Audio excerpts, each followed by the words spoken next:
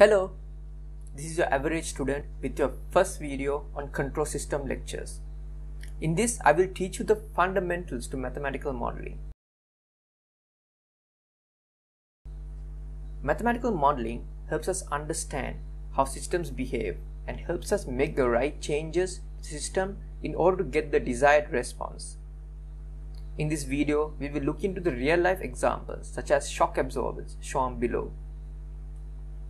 Now, what can we learn from shock absorbers? Having no shock absorber is very painful. Imagine driving on bad terrain with full of rocks. You will get the full force of the vibrations as it channels through the body of the vehicle onto the rider. Now imagine having a shock absorber. The chassis will now somewhat move in a straight line, where the shock absorber should theoretically move in a wave-like pattern, carrying and absorbing the vibrations of the road as the vehicle just drives by.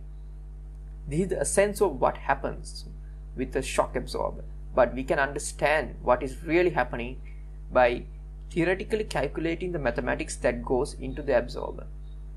Let us consider the free body diagram. Here we have the mass of the rider, the wheel attached to two very important components, damper and spring. I'm sure most of you know what a spring is, so I shall start with the damper. This is the natural look of a damper. It has air or oil inside a piston-like structure. The piston has openings for the fluid to switch between regions, and due to the viscosity or nature of the damper, the fluid takes time to pass through, hence creating a dampening effect. Therefore, it's a gradual movement. Now let us take the mathematics that goes into the spring. As you can see, y is the displacement and k is the spring constant. A spring has a natural length and it will oppose the force applied to it, and it's proportional to the displacement. What do I mean by this? If a spring has the specs of 10 newtons per millimeter, that means for every 1 millimeter you need 10 newtons of force, stretch or squeeze. Now let's take the damper. B is the damping coefficient, y dot is the speed opposing, and it's proportional to force, which is very much similar to the springs opposing force proportional to displacement. This is interesting, and this is what makes up the shock absorber.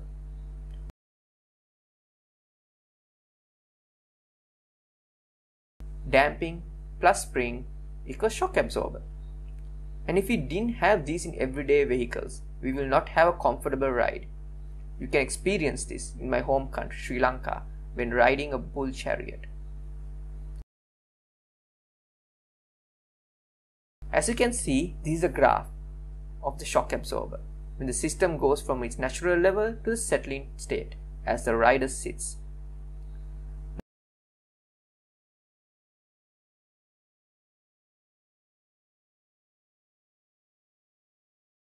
Now the input here is the force Ft.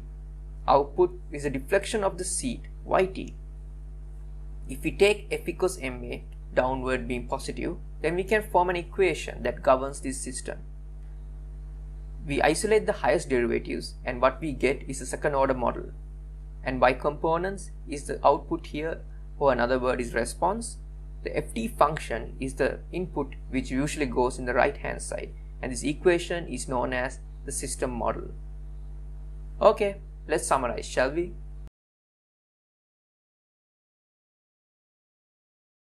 We had the plant, shock absorber, then you draw the free body diagram, analyze the system, identify the components, include the components into an equation by considering sign conventions, in this case positive down, find the system equations, which in this case we have two. First one is the basic, known as the laws of motion. We have the second order equation, system model, which is called the second order because the highest derivative is y double dot. This summary is good to know to help you generalize this approach to any plant or model. This is how you should study, by not memorizing but understanding the approach. In the next video, we will go through a different plant and then move on to finding out the system response of that plant. So I will see you then. Please do subscribe and support me in this channel.